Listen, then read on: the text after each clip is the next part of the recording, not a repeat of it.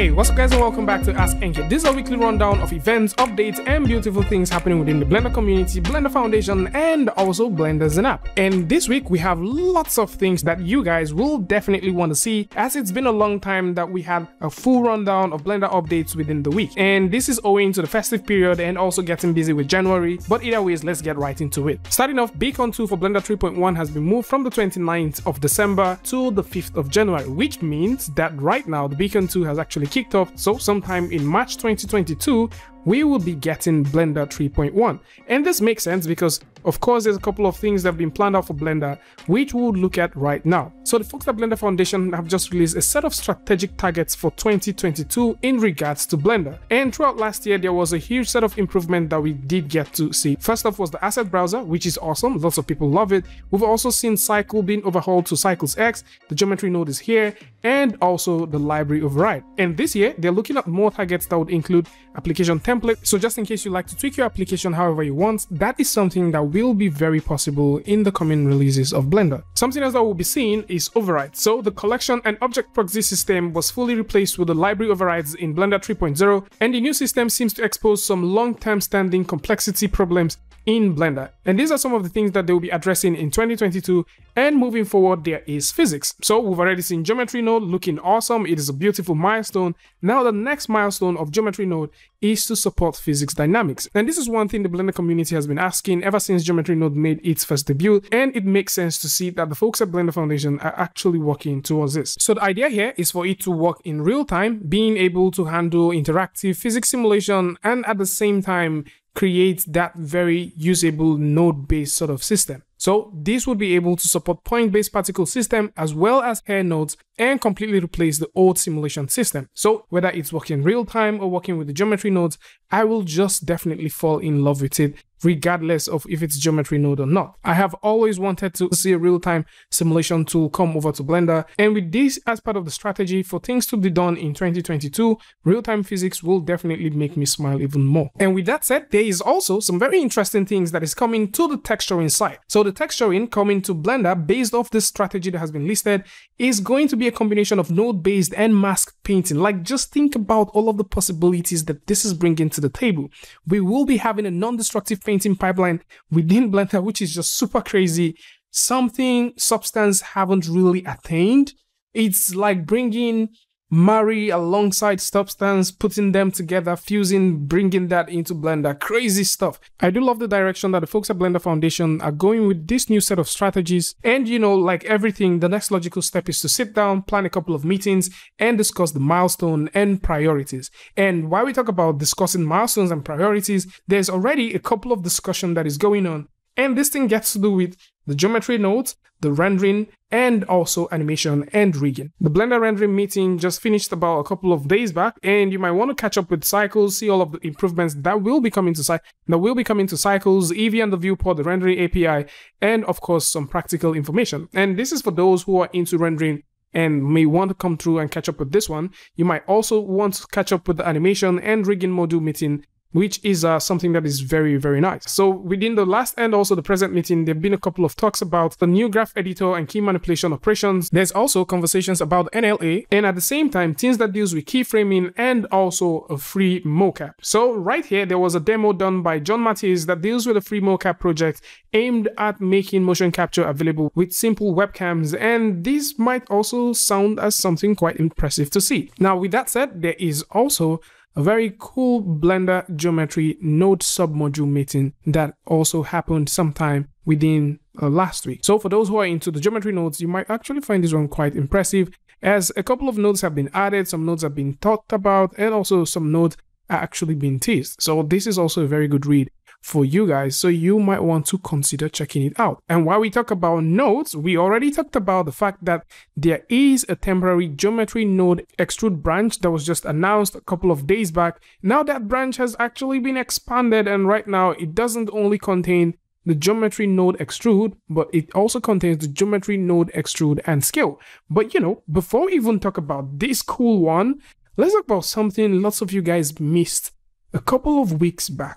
And this has to do with the 3D Compositor Branch. So there is a 3D probably will make a full video about this, but there's a 3D Compositor Branch that was released sometime and lots of you guys didn't get to see it. So let's actually take a look at what this does and also how you can take full advantage of this and start working with it right now. So what we have here is that branch. I'll definitely show you guys how you can get it, but it is just crazy. Let me show you guys what we can do. So you know how by default you have to render, then bring it into the 3D compositor. That is now a thing of the past because, you know, you don't even need to do that anymore. So what we have here is a very simple stuff. I'm just going to go ahead and pick these, raise this all the way up. You can do whatever you want to do. You can do that right here. And I'm going to go over here. Let's change this color. Let's actually switch to the rendering so you guys can see that.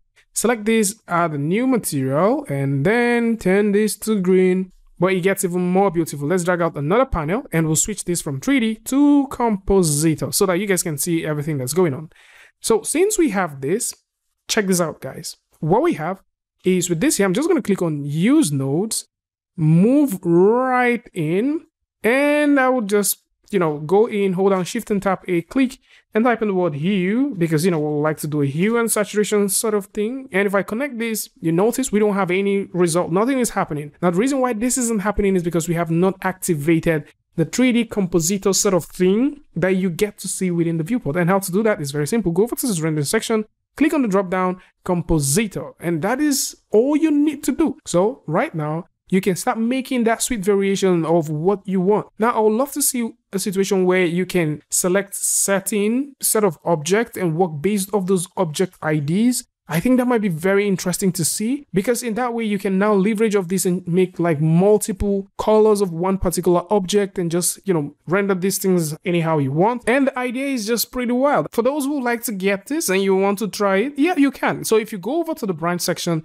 you need to click on all archive builds and that is how you can find it. Regardless of that, you will not be able to find this. And it's also worth knowing that this was released December the 28th of 2021 and there has been no update to this over time, and hopefully this might make it to 3.1, who knows. And with that said, let's go ahead and try out the brand new patch for the geometry node extrude node alongside with the scale node. So with the extrude branch open right here, what we can do is pretty simple. I'm just going to go ahead and get ourselves a pretty cool grid. Now we've already mentioned how you can do this before, so it is extremely easy. Now with this here, I'm also going to go ahead and scale this, jump over, and we can make a couple of selections. So let's just go ahead and make a selection like so. So this is a selection we want. Just going to go through and create a group. Now, the reason why we're creating this group is because we would like to use this group to do a simple extrusion. Now, if you don't create this group, you can also extrude, but it might just be an overall extrusion. So to see this in action, go over to your geometry nodes, click on new, and then we've already talked about the idea that if you click, drag, and let go, you can start searching for your nodes. So I'm going to go in and drop in that right there, connect this, and right now you can see that we are extruding this bad boy. This is great, but what we want to do is to extrude a certain selection. You can simply click from the selection and connect this right here. And from here, you can click on this button to get rid of that and then click and select that group. And in this case, you're having the group, so you can proceed to do a simple extrusion. Now, the beautiful thing about this is super procedural. So it means you now have access to doing lots of things. So if you like to extrude as an individual object, of course you can. If you like to use the edges to do the extrusion, you like to use the vertices,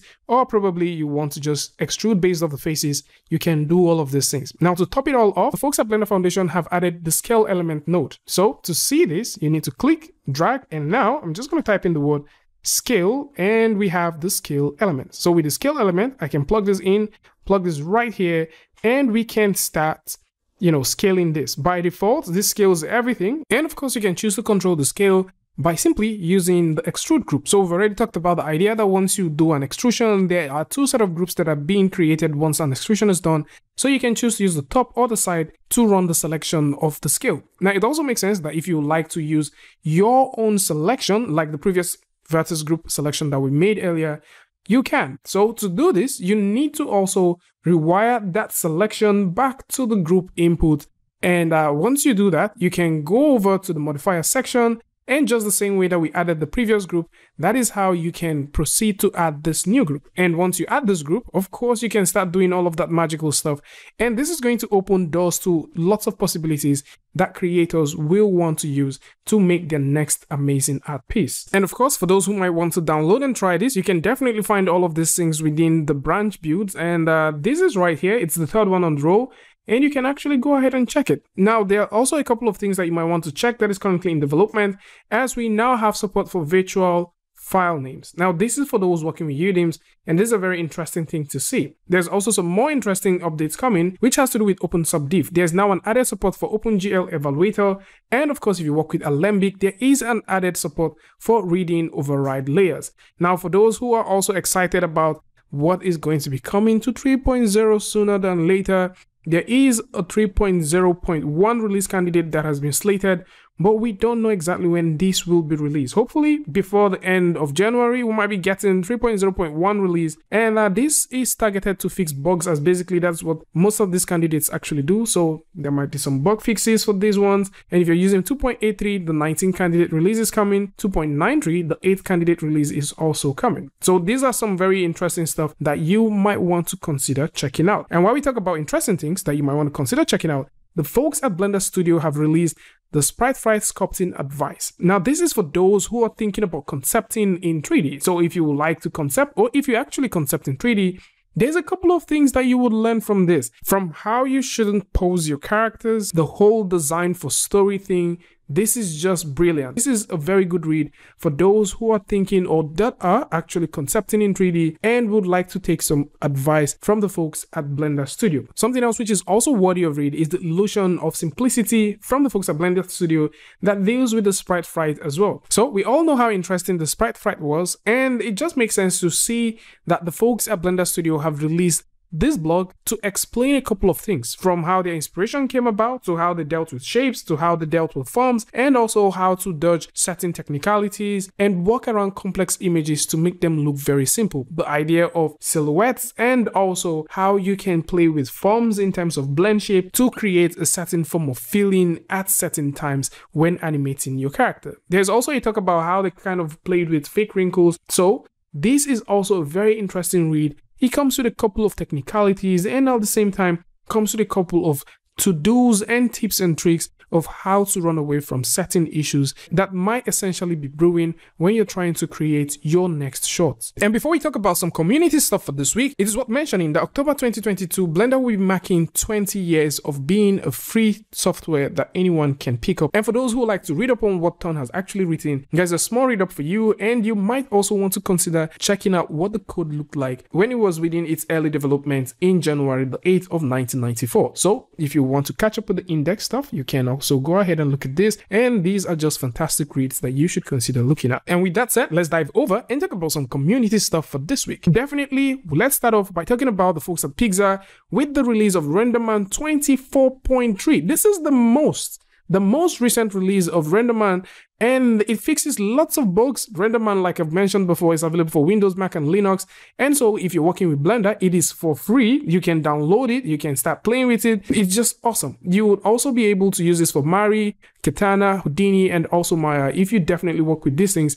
And it is impressive the kind of things that you will be getting with RenderMan. There is also another free add-on that has been upgraded for 3.0. Now, this is called the Q Blocker, and it is for those who would like to work with hard surface, or for those that love creating hard surface, and you might be looking for hard surface add-on. The Q Blocker is an amazing hard surface add-on that you might want to consider checking out, and it is worth it. It's also worth it that you should consider checking out. The Blender seems to sew in patterns, as this is a very lovely add-on. So this cool add-on will definitely get you some pretty impressive results. And this is for those who love sewing, you like to explore with free stuff. You'll definitely find this one useful. And right here, I don't think they've implemented for 3.0, but I do think that, you know, we did get last update sometime 7 months ago. So you might want to also consider checking this and see if it is something that is worth your time. And with that said, let's talk about some community add-ons that you will be able to get from Blender Market. First off is Grabit. Grabit is a beautiful add-on from the folks at Zane Graphics. They currently do a percentage off right now, so you can go ahead and save up 40% by getting this. And the beautiful thing about this add-on is it takes advantage of the constraint system that exists in Blender, and lets you animate things effortlessly. And while we talk about things that you can do effortlessly in Blender, there is a new add-on that was just announced called the Easy House Generator. This generator add-on is currently doing a percentage off as well, and it is more of a modular based tool. So what this allows you to do is to create interiors faster, and of course, if you're into creating props that you want to reuse over time, this add-on also have you covered. So you can go ahead and create your own piece, store them onto the add-on, and anytime you're thinking about making new models,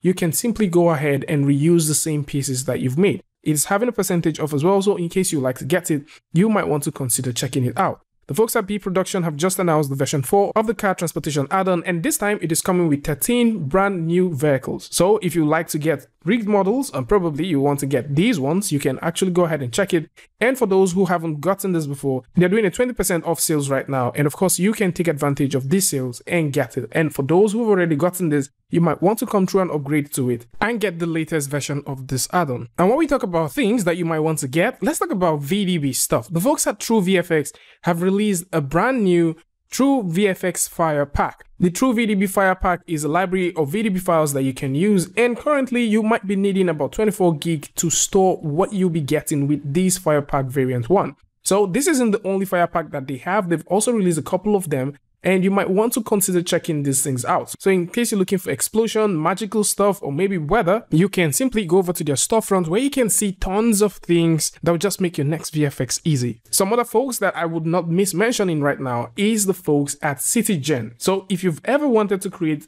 or generate cities really quick, you might want to consider looking at this add-on. This add-on actually helps you create cities really quick, and it comes with a set of possibilities. It also makes sense to keep in mind that the Citygen is doing a 15% off sale, so you might want to look at what you'll be getting. So if you want to save up right now and get this, I'm going to put links to all of this in the description so you can do well to check these things out. For those who like to do simulation, the folks at RBD Labs, they've just updated the RBD add-on, so you might want to consider looking at it and playing with it. And this is very good for those who like to do some destruction stuff, you like to do lots of fracturing, you want to take your simulation to the next level. This is something that is quite crazy. So this is more like it for those who like to take a look at all of this. Links to this is going to be in the description, so do well to check it out. Tell me what you guys think about this ones in the comment section, and of course if you like this video or you learned something from this, you can go ahead and give a like, and don't forget to share with a friend. And until I see you guys in the next one, peace.